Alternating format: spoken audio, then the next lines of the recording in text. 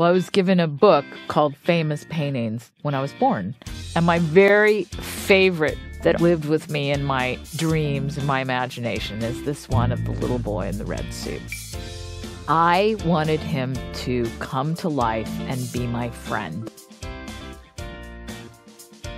Manuel Osorio Manrique de Zuñiga is a large full-length portrait in oil painted in 1787-88 by the Spanish artist Francisco Goya. It depicts a boy 3 or 4 years of age, standing in red clothes. The son of the Count and Countess of Altamira is shown between a cage of finches and 3 wide-eyed cats who appear captivated by the boy's pet magpie.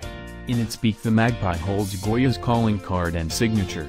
It is also known as Goya's Red Boy.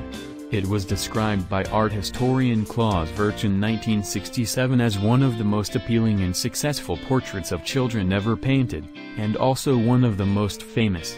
The painting has been held by the Metropolitan Museum of Art in New York since 1949. And now I, Goya, shall unveil my portrait of your son to the world!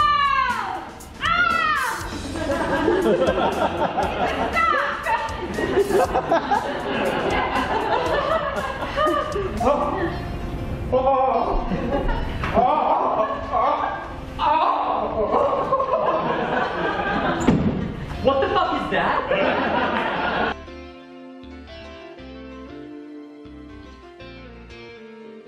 The life and works of Francisco de Goya. Francisco de Goya is one of Spain's most famous and cherished artists. Goya lived between 1746 and 1828 and created many works that varied in theme and style.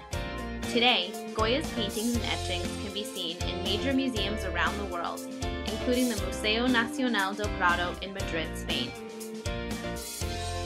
Born in Fuente Todos, Spain, Goya was the son of a gilder. At a young age, his family moved to Zaragoza, Spain, where Goya enjoyed painting as a child.